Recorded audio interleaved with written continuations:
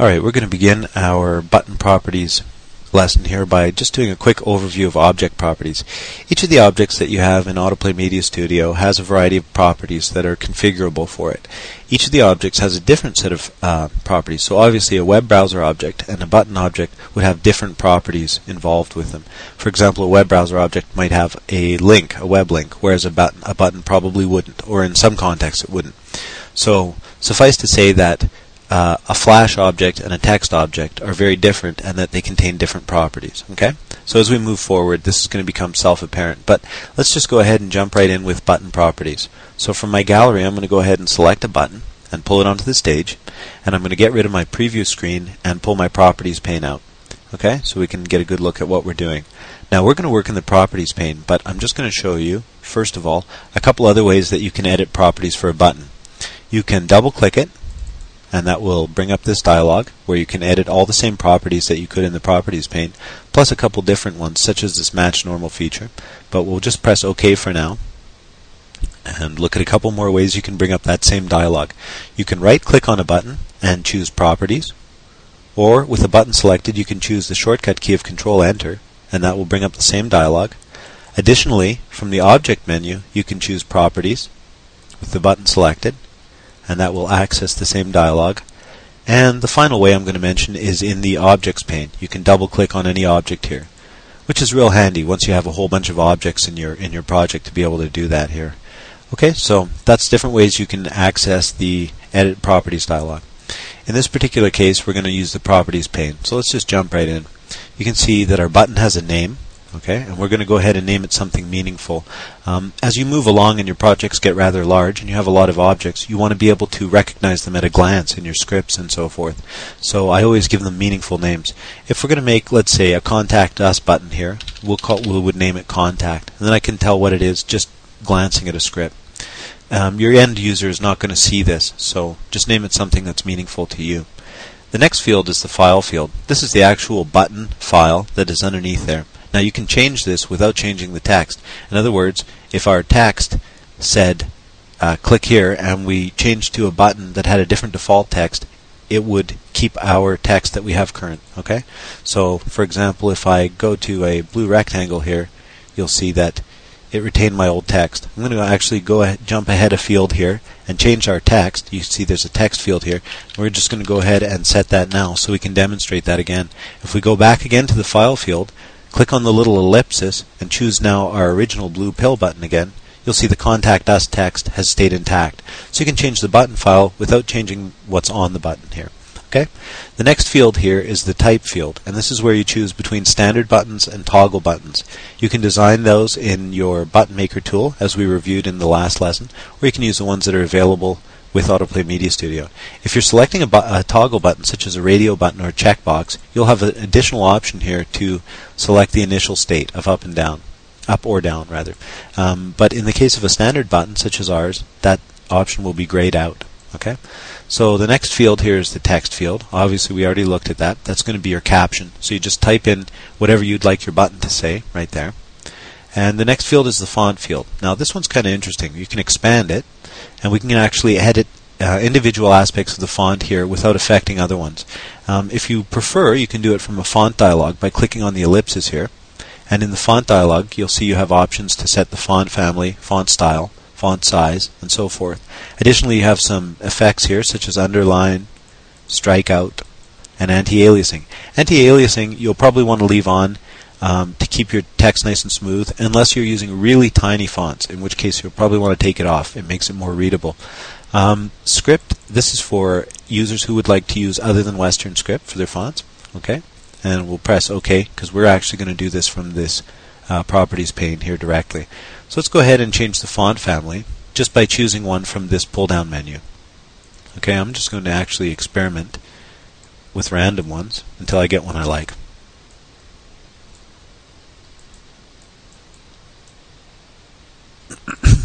That one's kind of nice, but let's see, I was hoping for something, there we go, a little more stylish.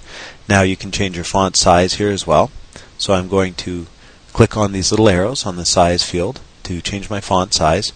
and I'm going to leave it bold, but you could disengage that here, and I'm going to leave the italic style off, but again you could change that here if you like, just by pulling this little pull down menu to say true. And I'm going to leave the alignment in the center, but if you'd like to align it to the left or the right, you can do that here. Okay? And you'll notice that if I leave it in the center, which is what you'll usually do, if I come back and change the text automatically centers itself on the button. So that's handy, especially if you're using any kind of dynamic labeling of your buttons. Okay, the next area here is the offsets. Now you'll notice when I chose this font, it's kind of a weird font, and I did that intentionally because I wanted something that would be off-center so we could demonstrate this. Now basically you can adjust your font using these along the X and Y axis as much as you like. So for example, if I put my X-axis to 0, I guess, yeah, it looks right, and then I add a few pixels to my Y-axis, now I suddenly have centered the text on the button, so it becomes much better for my layout and much more usable. In certain cases where your button is heavily asymmetrical, you're going to probably need to adjust these quite a bit, but suffice to say that you can move your text around on your button and fine-tune it by using these two fields here. Okay, so that's our font field here. That allows us to change the family of the font, the size, the style, the alignment, and the offset. And I encourage you to go through and experiment with those, and just play around and see what you can get out of it. Actually, I'm going to go ahead and change the family again before we move on, because this one's kind of weird. So I'm going to choose Arial, which is pretty common. I'm going to leave it bold. I'm going to leave the italic off, and I'm going to size it right up, and then go ahead and take that X offset back off. There we go. Perfect. Okay, let's move on to the next area here. I'm going to contract our font area by clicking on this little icon here and move on to the state colors area. Now in this particular case we've got it set so that it's white. When our mouse goes over this button it'll be white. When we highlight it'll be white. When we click, so it'll be in the down state, it'll be white, and so forth. So if we preview it, you'll notice here that the font color never changes. It stays white for all the states. But in this particular area of our properties pane, we can set a variety of options for that. So for example, we'll leave our up state to white. How about we'll set our highlight state to yellow, and we'll set our down state to red, maybe a darker red, and we'll set our disabled state to a gray color. Now let's go ahead and preview again and see how that affected our button. Now you can see that when you mouse over it, the font turns yellow, and when you click it, the font turns red. Now this is going to be more relevant for certain types of buttons. In our case, the white worked fine, but you should go through an experiment and find the one that works for you. And actually, just to demonstrate really quickly the disabled color, if I jump ahead in our palette here and turn the enabled field to false, you'll see there's our disabled font color has come through now. If I was to switch this back to white, you can see it would be white. Okay, so I'm going to actually set that enabled back to true, and we'll look at that in a sec. I'm going to set our font colors back to white and move along. But suffice to say that in this area, you can change the font colors for the different states of your button. So you can also do that in the Button Maker tool as well. I'm going to contract that area with this little icon and go on to the Attributes field. Now, here's where we've got our sounds for our button and so forth. In the Sounds field, you'll notice there's a pull-down menu. You can select None, you can select Standard, and that's what we had selected by default, or you can select Custom Sound Files. So if you select a custom sound file, you'll actually go here in the File field, click on the ellipsis, and surf to your custom sounds. In this case, I'm in our Sounds gallery within our built-in gallery in AutoPlay Media Studio, and we've provided a whole bunch of really great sounds here for you to get started with. But you could use your own custom sounds too and really add a lot of power to your application. So let's go ahead and choose one of these sounds. I'm going to choose triangle, and I'm going to choose for the click sound hack. And now if I preview, I don't know if you guys can actually hear this or not, but at any rate we have new sounds for our button. Okay, so let's move along. We'll leave those sounds in place. Now we've got I've got to select our button again. There we go. We've got a cursor option, and I'm not going to demonstrate this because actually for our video tutorials here I have applied a larger cursor so you wouldn't see it, but I encourage you to go through and fool around with these. Basically what it is depending on what type of object you have or what type of button you have, you might want to use a custom cursor so that when the person puts their mouse over that, they see this custom cursor. So for example, for a search button, you might want to use a magnifying glass as a custom cursor. Or for a buy now button, you might want to use a money sign. So go through and fool around with those. We're going to leave ours set to hand. That's pretty typical, and you'll find for most application it works well because people are familiar with it.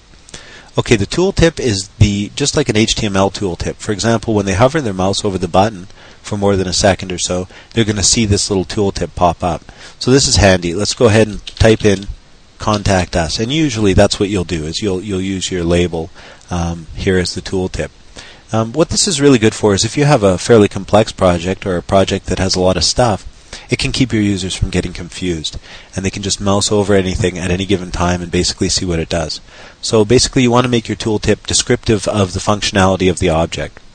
Okay, so the next field here is the enabled field that we already looked at. Now you can enable or disable your button right here. And if we were to set this to be false and preview our project, you'll see that none of the effects or anything are active for this button because it's disabled.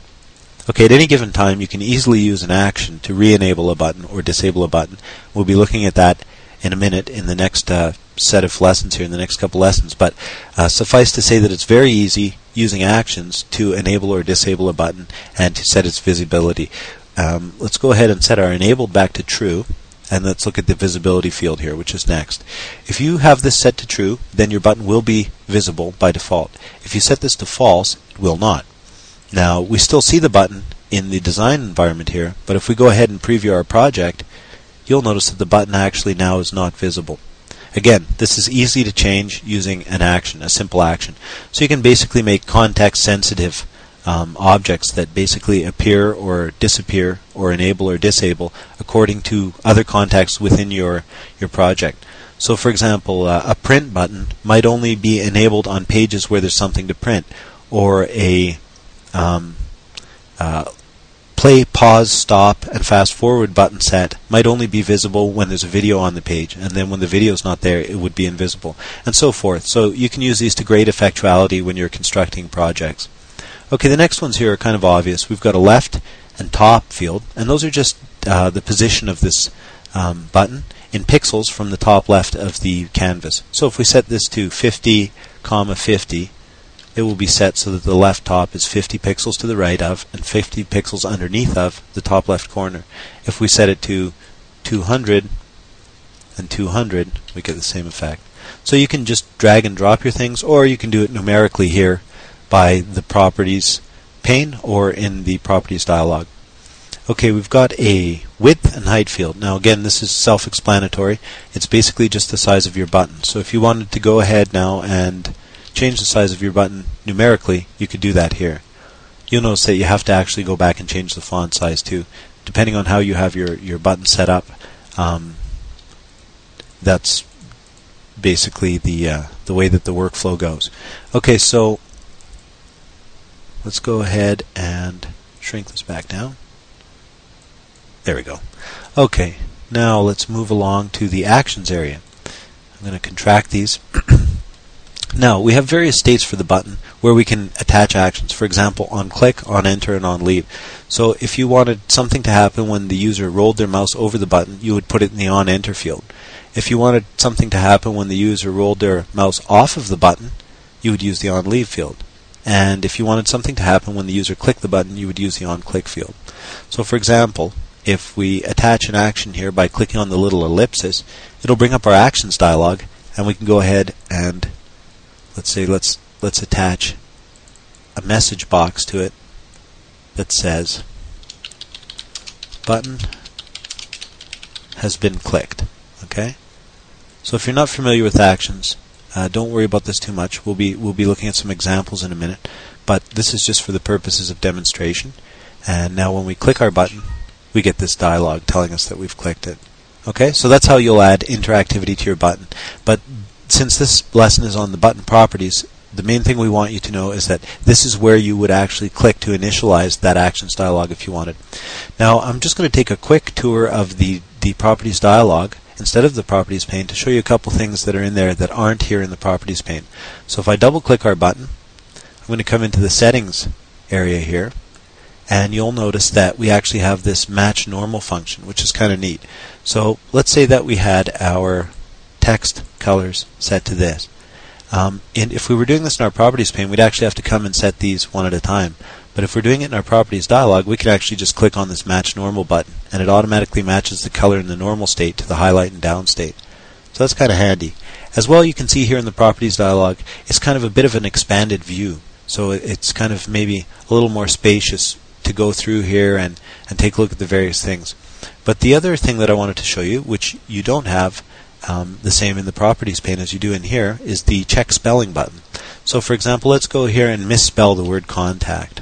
Okay, so we took the C out. You'll notice there's a little red line underneath there, and that's our spell checker. So if you press spell check, you'll notice that it now comes into this area. Now in this particular case, it suggested a correction which didn't work out. That's okay, at least we know that it spotted it, and we can go ahead and do this. Now you can also add different words to your dictionary, and you can do a variety of different functions in here as well. There's an option screen here that if you go ahead and look through this, it'll give you some different options for loading up dictionaries, adding dictionaries, so on and so forth. Okay, so I encourage you to go through and take a look at that. But suffice to say that this is something which is not available in the Properties pane, so you may like to use the Properties dialog sometimes to edit your properties. Okay, so let's go ahead and move on to the next video tutorial.